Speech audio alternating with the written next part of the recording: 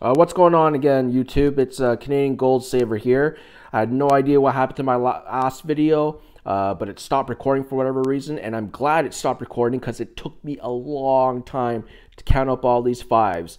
And to my surprise, $570 is what I saved through this $5 challenge in just about a year, a little over a year. So yeah, definitely, you guys should definitely do this.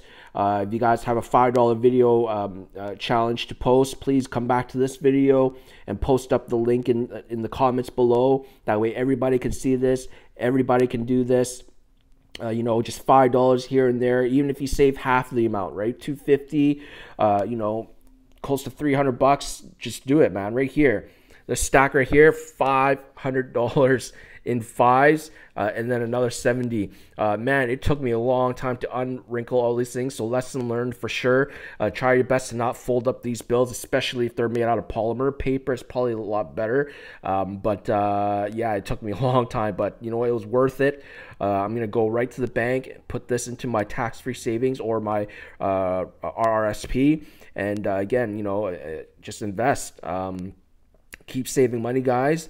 Gold is dropping a little bit.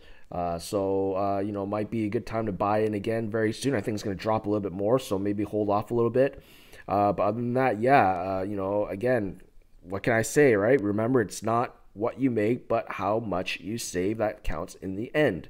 So please, guys, do this $5 challenge. Do yourselves a favor and start building these great habits. Get your family involved, get your kids involved, especially. I got my kid, doing the piggy bank thing whenever they get money from the relatives or for birthdays and Christmas. It goes right in there. That way she knows how to save and know the value of a dollar and how hard it is to make some money. So again, thanks guys for watching. Please do like and share the video and think about subscribing. Man, this video was awesome. Too bad it stopped halfway, but hey, I'm gonna be starting up a $10 challenge very soon, and hopefully maybe in 3 months I'll be able to open that one up as well. Thanks a lot guys for watching. See you later.